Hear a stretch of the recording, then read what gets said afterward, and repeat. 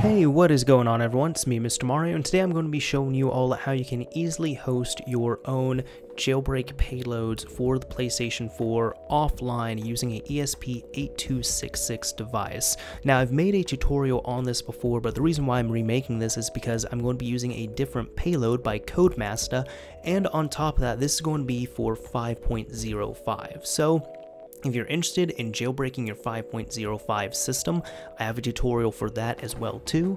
But either way, if you have done that and you don't want to use an external DNS and you don't want to host on your PC or your phone all the time, this is great. So I'm going to be showing you all how you can do this.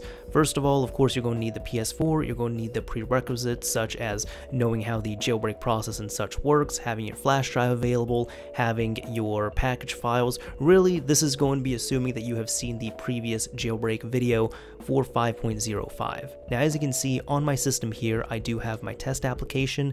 It does not work because I haven't dropped in any payloads yet, but we can fix that pretty easily by using our ESP8266. So with that, let's go ahead and go over to our PC. Now, when we come over to our PC, I'm going to need to direct you to some links I'll have in the description, which will be all the stuff that you will need. First of all, you're going to need to download Codemaster's ESP8266 exploit host. Now, he's consistently updating this. It has a great bunch of tools on it, and it even has stuff where you can actually end up accessing it from your computer or your phone, whatever it might be, and I can kind of briefly show you all how to do that as well too. It also has a very well written PDF attached to it, so if you have any other questions, I'd recommend running through that because this will be a basic overview of it really. But what you need to do is come over here and go over to the ESP8266 exploit host download. This will open it up on Mega, and from here you can download the zip file. Once that's been downloaded, I'm also going to recommend you get this Windows 8 driver for your system here, the ESP8266. This is in case you end up hooking it up to your PC and it doesn't recognize, so you can go ahead and download this driver as well. And finally, this is going to be more for Mac and Windows users, but Node MCU, I would recommend using this to flash over your device. So what you need to do is just download this, pick whichever version you're running. So if you're on Mac, get the DMG. If you're on 32-bit Windows, get x86. If you're on 64-bit, get x64, and just click this to download it. So first of all, I'd recommend taking your ESP8266 and hook it up to your PC. It might try to install some stuff. It's probably going to fail a bit, but that's why we have the driver. So with the driver, right-click, extract it here. It's going to give you this folder. So we can either run the setup exe or we can install it through the device manager. So mainly to check to see if it's installed properly, what you can do is go to your device manager, and if it says something like this, that means it has installed properly. But if it has not, what you can do is right click, go to update driver, and browse my computer for driver software. Go ahead and browse out to where it is, and just pick the CH341SER folder there. Press OK, include subfolders, press next, and as you can see, the best drivers for your device are already installed. That's because they were already there, but that is how you can do it. If that method is not working, you can also right click, uninstall this, hit delete and hit uninstall, and then you can use the setup exe, which is available, and you can install it that way. But either way, we have this installed properly. What we can do here is see which COM port we are using. This is COM4, and we need to confirm that. So now that we see that our device has been installed properly, that it is using COM4, we can now exit out of this and go over to Node MCU. Prior to launching Node MCU, right click and extract the Codemaster exploit host. When that's extracted, double click Node MCU, wait for this to launch, and here select your port, which will be COM4, select your firmware. For this, you'll need to browse over to where it has been extracted. And as you can see, this is the auto update stuff which you can read about, that is the manual, and this is the bin file. Click open on that, select your baud rate, select dual IO, and say yes, wipe all data. Now you can flash MCU. I also want to take this moment to mention while this is flashing that this does work on essentially any type of ESP8266 device that does have Wi-Fi capabilities on it. Now, since there's so many out there, you're really going to need to look for one that, you know, make sure it has Wi-Fi, but also make sure you can write 4 megabytes of storage onto it at least, because that's what we're doing here. I am going to have a few links available to different places where you can buy these from, and these range anywhere from a couple dollars to $10. Honestly, as long as you can get one for under $10, I would say it is worth it. But if you're going to pay $15 or $20 for one, don't do that. They did inflate in price a little bit, but I believe they're kind of starting to come back down. But again, the main things you want to look for are, of course, Wi-Fi on board and 4 megabytes of storage. Now, as you can see, we're getting to the end, so it's saying it wrote it and leaving done. That's about it. So now that this is done, we can exit out of this and now unplug it from your computer. So I'm just going to power cycle it that way. Unplug it from your computer, plug it in somewhere where it's going to get power. So this can be your PS4, this can be a phone charger, this can still be your computer.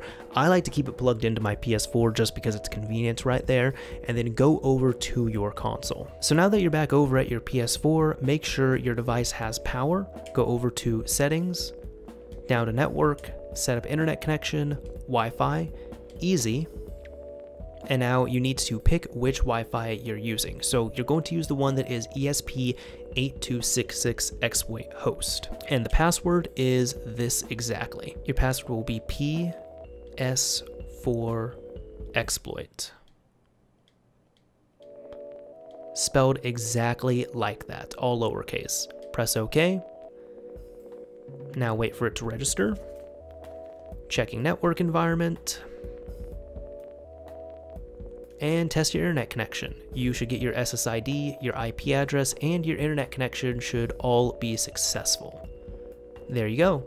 So press circle. Now, even though the internet connection was successful, we do not have a outbound internet connection, so that is the nice thing with it. The nice thing is now you don't have to worry about accidentally getting an update to your system or calling out to another server, whatever it might be, and at the same time you don't have to worry about hosting on your phone or on your computer. So now to access this, just as we always do, go over to Settings, User's Guide, and this should come up now. So if this is a little bit too bright, what you could do is press the R2 or L2 to change this to light or dark mode. So MIRA plus HEN, this is the typical MIRA payload with the homebrew enabler that everyone's been using. This is homebrew enabler alone. This is the dumper. This is FTP access. Custom, this is saying launches the custom payload set in the PC or smartphone tools menu, which that's another thing. You can access this through your phone, as I said, and block updates as well. So really you can pick whatever you want to. SD card, that's also the last thing if you have a SD card available, such as there, shows the SD card options menu. So I don't have an SD card on mine, so that's not going to do anything. As you can see, it airs out, but just to run this, all you can do is press MIRA plus HEN, for example. It will air out as usual.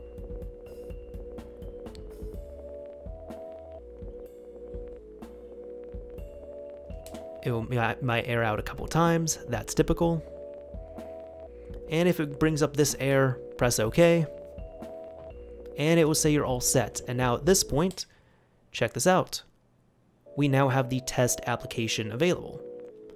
So that's all we needed on that. So I did mention that you can access this on your phone as well too, and I'll show you the page for that. So if you go over to your internet browser, and this will be on your phone here, as you can see, this does come up, but if I want to go here, this is a page you need to go to. So use your phone or a tablet or something else to connect to the Wi-Fi on this board, and the website is 13.37.13.37. And so this brings me back. If you're doing this on the PS4, it just brings you to the exploit host page. However, I'll have a screenshot here. If you're doing this on your phone, it ends up taking you to a more heavier customization page where you can mess around and do a few extra things and add in updates and payloads and do all that other extra stuff that was kind of mentioned on here. So it's pretty powerful with what all you can do, and it's a nice versatile payload. So definitely thank you for that, Codemaster. This is probably one of the better payloads, if not the best payload that I've used for the ESP8266, which is why I'm recommending this one. Either way, I've had quite a good amount of luck with this. I've enjoyed using using this so far, so this can be the one I definitely recommend. And again, this is also a nice way of being able to utilize this all without having to be on your internal network all the time or having to call out to a DNS server. So if you just want the PS4 to be standalone and to launch your payloads and such, but you don't want to connect it to anything else, it works out pretty well. Anyways, this is Mr. Mario signing off. Thank you all for watching, everyone. If you enjoyed this video, a like would absolutely be appreciated, and if you didn't like it, a dislike is fine as well too.